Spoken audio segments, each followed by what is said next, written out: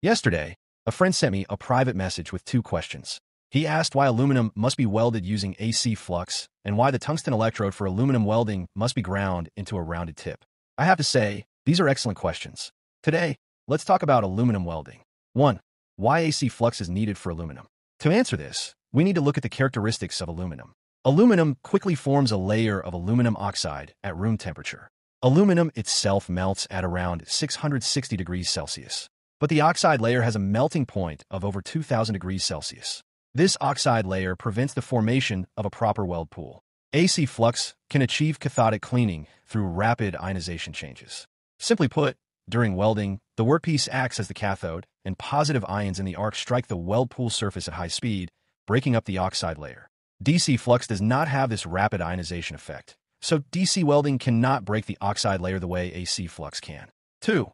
Why the tungsten electrode must be rounded. As mentioned, cathodic cleaning relies on high-energy positive ions striking the weld pool surface. These ions must be emitted from the electrode.